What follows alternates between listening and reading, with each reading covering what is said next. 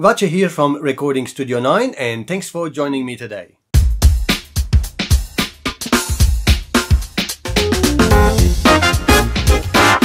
With the release of version 4.5 of PreSonus's Studio One DAW, there has been up to 70 new features added into it, and this was a free upgrade.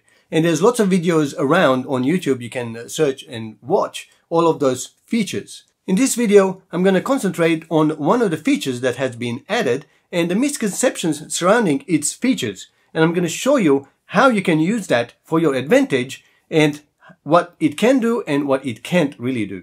Well, I hope you stick around and learn more about how to record great sounding audio.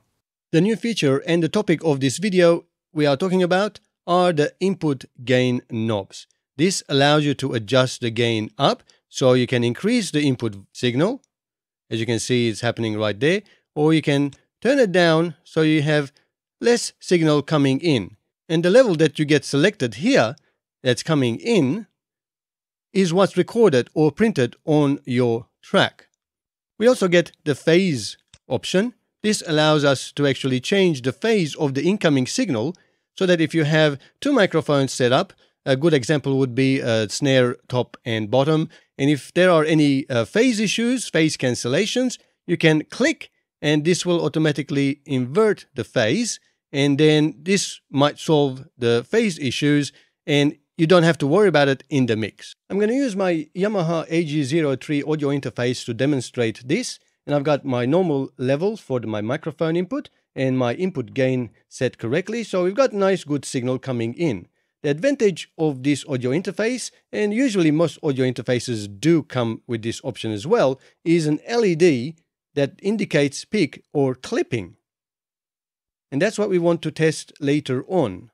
The input gain is really great because if you have a low signal coming in either through the audio interface or the input audio signal source is quite low, let's simulate that by turning my gain down.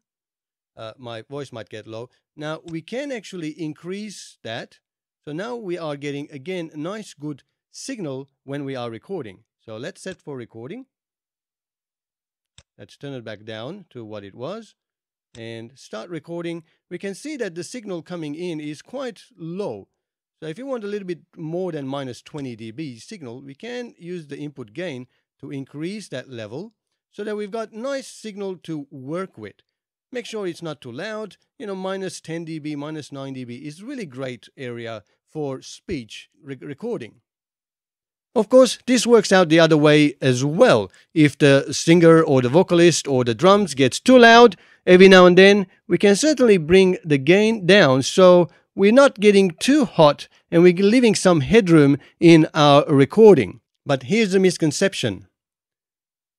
If the signal gets too loud that it's actually clipping on your audio interface, reducing this input gain will not help you because it's already distorted on the way in before being converted to analog to digital, or it gets clipped during the conversion from analog to digital. Let me demonstrate. So I'm going to start recording and I'm going to start turning my input gain up so that when I'm talking, it's getting really loud. And now I've got the red peak LED on my microphone level already coming up all the time, as well as on my main bus. So as I turn it up, it gets really, really distorted. Now, even though it's showing minus 0.8 dB, or it's going to get loud as soon as I start speaking a little bit louder. Now, let's say, oh, that's too loud, it's clipping. So let's bring the gain down so that it's not clipping, but back down to minus 11, minus 12 dB. But later on, when we zoom in into the signal, we're going to find out that even though it recorded at low volume, as we see right here, the difference from there to there, let's zoom in and find out how distorted it is. My apologies about the distorted audio. Hope you understood what I was talking about. So let's have a look what a clean signal looks like at their peak. If we zoom in all the way, we can see it's nice, rounded, and good shapes of audio. And now let's have a look a signal that has been clipped on the way in and it's too loud, like over here, we might find that they pretty much squared out. That's how distorted the signal was on the way in. And there is no way we can actually solve this squaring because of the distortion on the way inside. Now, even though after a while we did turn the input gain down, let's have a look here, and it's still squared out and it will sound horrible, and there is no solution to this.